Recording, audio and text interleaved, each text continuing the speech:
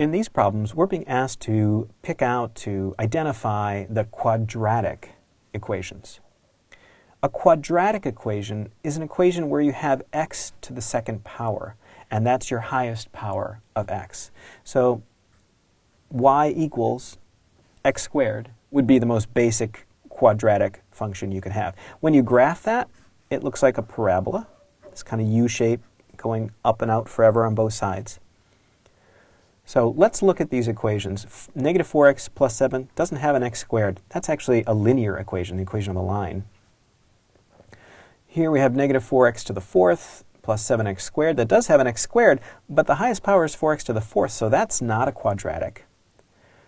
4 to the x, that's an exponential equation. And here we have negative 4x squared plus 7x minus 7. That's our quadratic. So we're just really looking for the x squared being the highest term in a polynomial. Let's try this next one. Identify the values of a, b, and c in this equation. And we have 148x squared minus 5.95x plus 2.59. So the way this works is the coefficients of the terms of x, we have these nicknames we give them. We call them a, b, and c. The x squared term, the coefficient is a. The x term, the coefficient is b.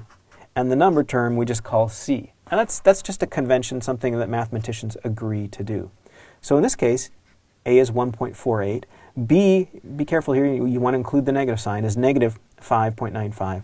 And c is 2.59. So it looks like A is our correct answer there. So that's a little bit of work with identifying quadratics.